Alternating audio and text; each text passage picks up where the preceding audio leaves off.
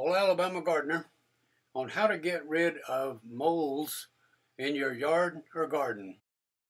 One day you go out into your garden or your yard and you see the ground raised up and little portions of the ground cracked apart and with all kind of little erratic path. You know you got a mole working right there.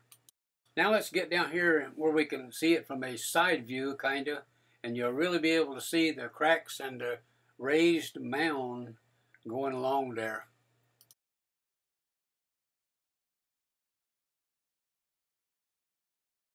Now I want you to look at the direction that he's going. He's going straight toward my compost pile.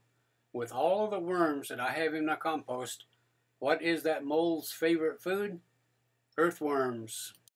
But I don't want the mole to eat the earthworms in my compost pile. Now if you have moles in your yard or garden, watch this and you're going to find out a good solution. You can buy this Tomcat mole killer at Home Depot and Lowe's. Inside the box you'll find the seal package, and inside that will be a plastic tray with 2 imitation worms. Now I've already used one of the worms out of this package, but we're going to put the other one in this mole run right here.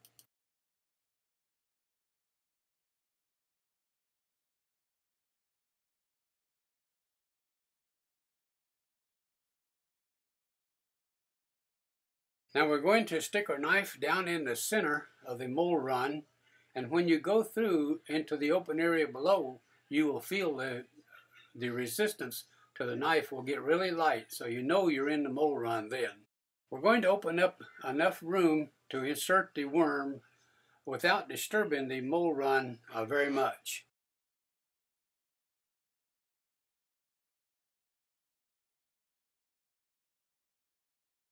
Now I could push the worm all the way down into the mole run, but then I really won't know if the mole gets and eats the worm.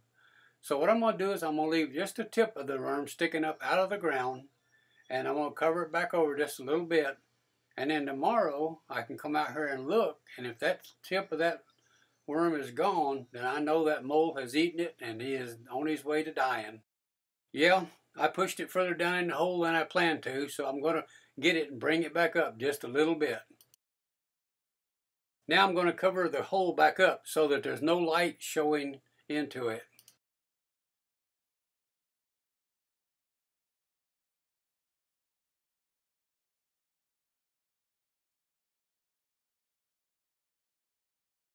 Now I'm going to lay my knife with the tip pointing directly to the worm that I've inserted in the ground. And then tomorrow or the next day I will come back and look to see if the worm is still there or if it's gone.